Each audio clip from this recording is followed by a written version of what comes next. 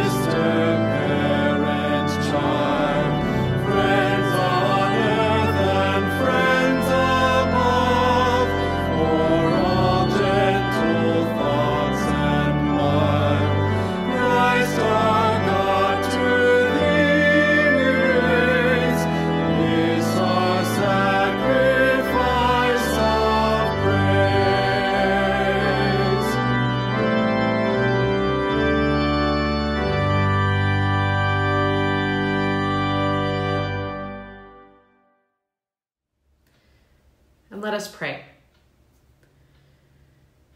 May we listen to your voice in the voices here tonight. Give us ears to hear. May we see one another so that we can truly love each other. Give us eyes to see.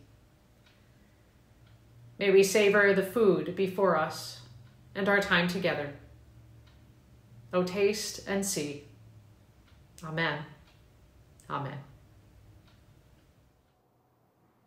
A reading from the first letter to Timothy. Do not fear, O soil, be glad and rejoice, for the Lord has done great things. Do not fear, you animals of the field, for the pastures of the wilderness are green. The tree bears its fruit, the fig tree and vine give their full yield. O children of Zion, be glad and rejoice in the Lord your God, for he has given the early rain for your vindication. He has poured down for you abundant rain, the early and the later rain as before. The threshing floors shall be full of grain, the vats shall overflow with wine and oil. I will repay you for the years that the swarming locust has eaten, the hopper, the destroyer, and the cutter, my great army which I sent against you. You shall eat in plenty and be satisfied, and praise the name of the Lord your God, who has dealt wondrously with you, and my people shall never again be put to shame. You shall know that I am in the midst of Israel, and that I, the Lord, am your God, and there is no other, and my people shall never again be put to shame. Word of God, word of life. Thanks be to God.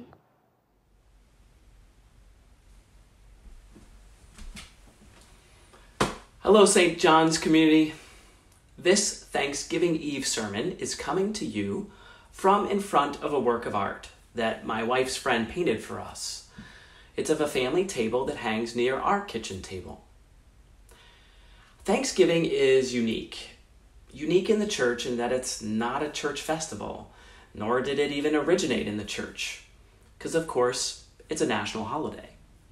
It's a reason to get together with friends and family and remember the blessings we have, the many good things in our lives that we can be thankful for.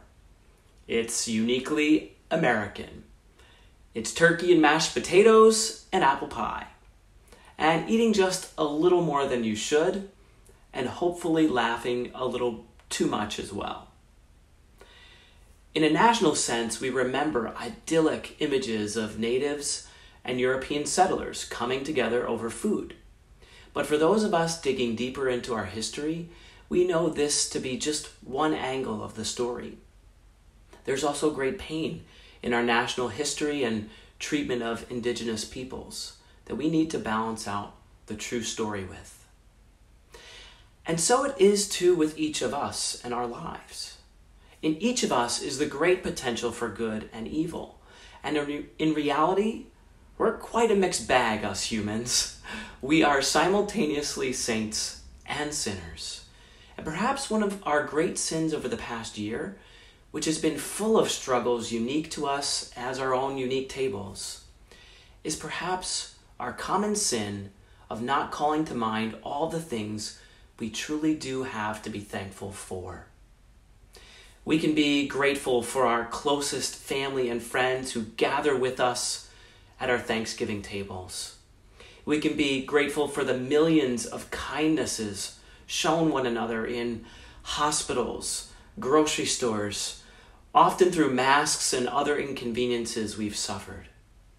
We can be thankful for churches struggling to meet the changing times and keeping worship going even when just virtual. We can be thankful for a nation whose highest values of freedom for all and equality for all is a vision we still long to live into and catch glimpses of from time to time. We can be thankful for even simpler things like this very next breath, especially in a year where some of us have witnessed loved ones taking their last breaths. We can be thankful for a God who's got us, even through this. We can be thankful for the gift of faith granted us through the Holy Spirit, breathed into the church, which will continue to go through some more changes in the future for sure, but will always be guided by the same dynamic, unbound Spirit of God through the ages. So I invite you to say a prayer of thanks this day at your table. Maybe it's a table for one. Maybe you've got a large table for 21 or more. But thank Jesus for something. And then thank Jesus for something else. And then one more thing after that. Because God is good, and so is your life, full of God's grace and mercy. May you have a quiet and peaceable holiday. And happy Thanksgiving. Amen.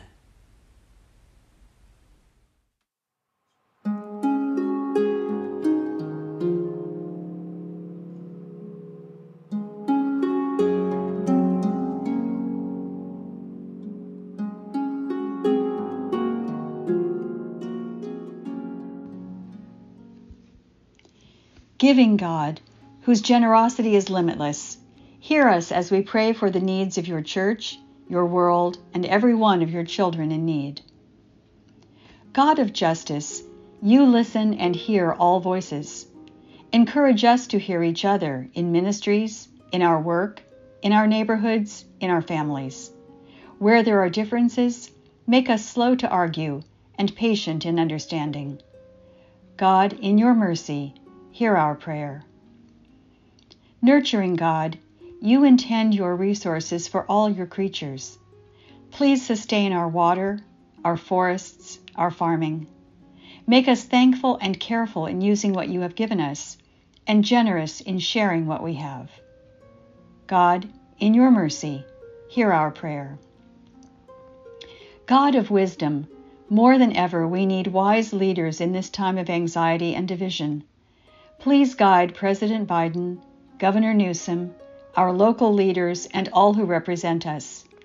Give them hearts and minds to choose well for our common good. God, in your mercy, hear our prayer. God of community, thank you for the people you have placed in our lives. Be with our biological families, our chosen families, our church family in this Thanksgiving holiday. Wrap your love around all those who are lonely, separated by location, circumstance, or grief from those they love. We trust that you are there for all who suffer in mind, body, or spirit, and we lift up to you today especially Matthew, Wolfgang, Margie, Dawn, Eileen, Stephanie, Tony, Marianne, Vicky, Ginny, Lena, John and Suzanne, Lori, Audrey, Judy, Margie, Valentina, all our Stephen ministers and those receiving their spiritual companionship, those we each pray for individually. God, in your mercy, hear our prayer. God, our greatest thanksgiving is for you and your endless welcome. We are confident that you hear these and all the prayers of our heart. In your Son, Jesus' name, amen.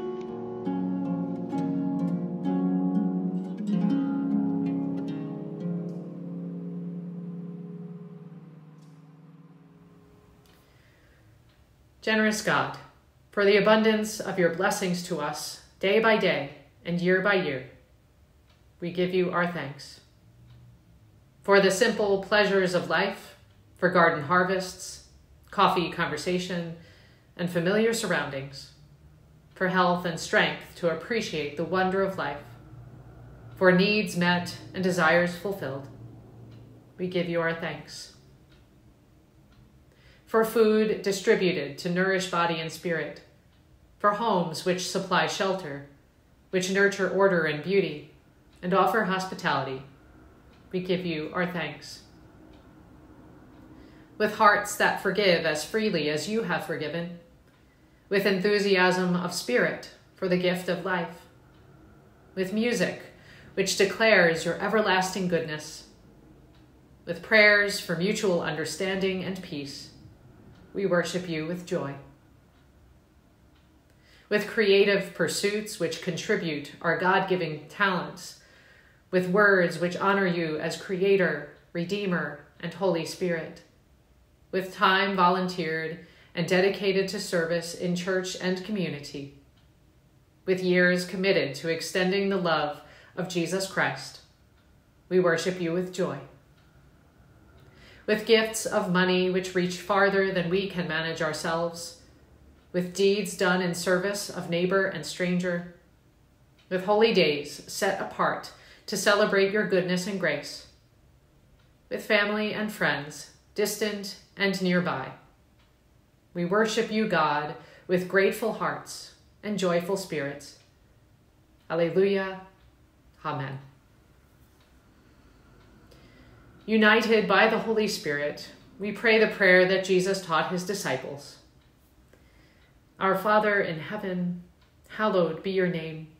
Your kingdom come, your will be done, on earth as in heaven.